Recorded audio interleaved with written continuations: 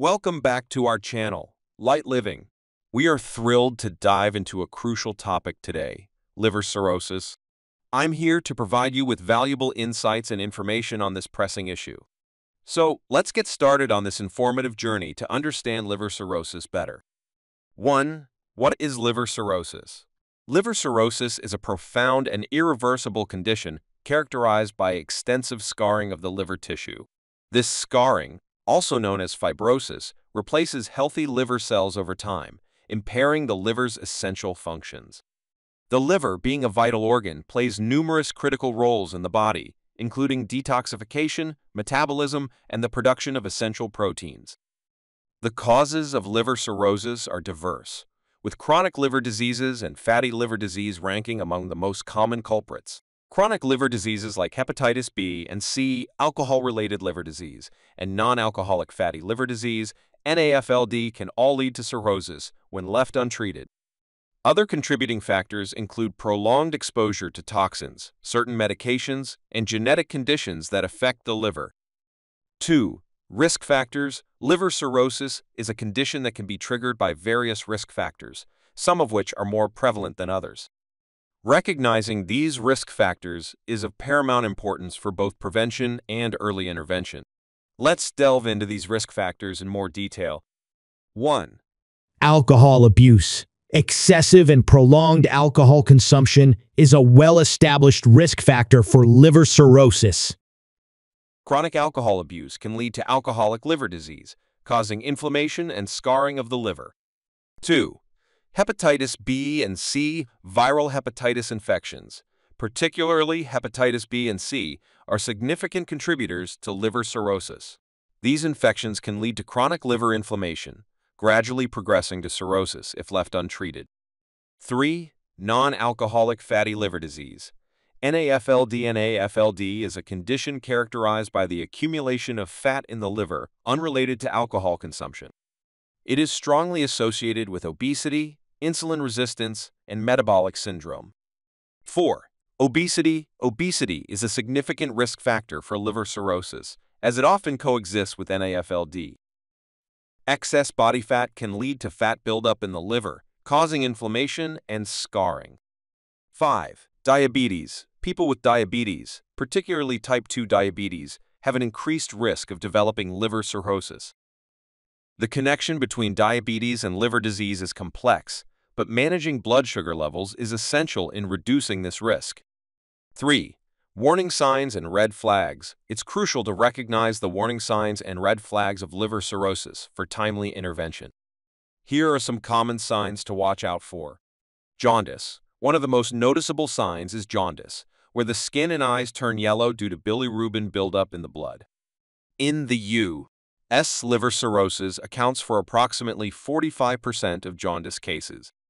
Fatigue and weakness. Persistent fatigue and weakness are common in cirrhosis. About 70–80% of cirrhosis patients experience fatigue impacting their daily lives. Swelling in the abdomen and legs. Cirrhosis can cause fluid buildup, leading to abdominal swelling, ascites, and leg swelling.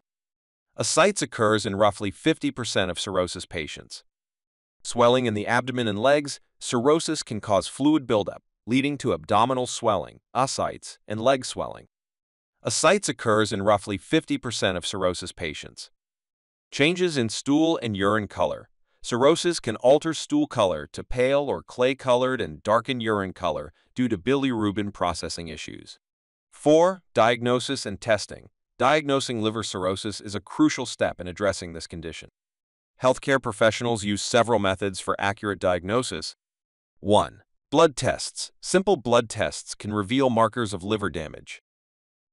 In the U.S., approximately 75% of cirrhosis cases are detected through blood tests, helping to assess liver function and identify potential issues. Imaging tests. Advanced imaging techniques like ultrasound, CT scans, and MRI scans provide detailed images of the liver. These tests are used in about 85% of cirrhosis diagnoses, aiding in the detection of liver enlargement and potential complications. Liver biopsy. In some cases, a liver biopsy may be needed to confirm the diagnosis. Around 10–15% of cirrhosis cases are confirmed through biopsy, where a tiny sample of liver tissue is examined under a microscope. 5. Prevention and management. Preventing liver cirrhosis is essential for a healthy life. Here are some practical tips. Limit alcohol consumption. About 70–80% of cirrhosis cases in the U.S. are linked to excessive alcohol use. By moderating alcohol intake, we can significantly reduce this risk. Maintain a healthy weight. Obesity is a major factor in liver cirrhosis, often related to non-alcoholic fatty liver disease, NAFLD. Maintaining a healthy weight through diet and exercise helps prevent this.